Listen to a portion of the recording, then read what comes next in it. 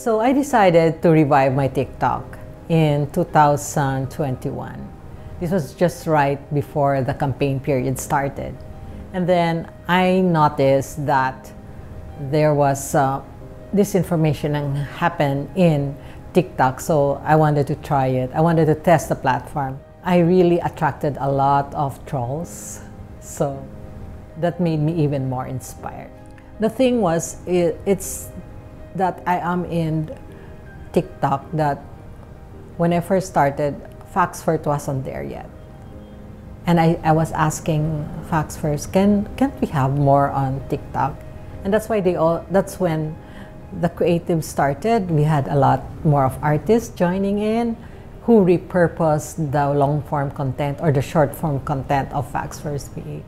I think yung favorite part namin sa FactsFirstPH, most of all, is yung spirit of collaboration. Throughout our 8 months na partnership with FactsFirstPH, kami, we're able to collaborate with different organizations in creating mga campaigns, diba? Last August, we have collaborated with Tanggol Kaysasayan.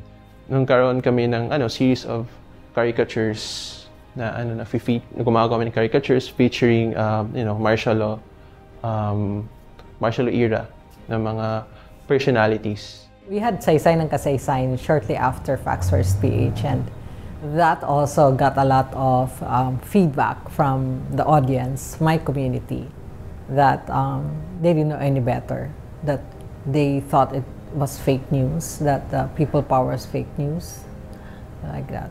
In terms of numbers, we have more than 160 artworks that we have made.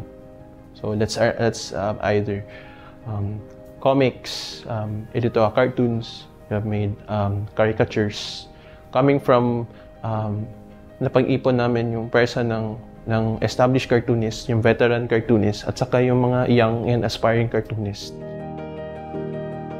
I think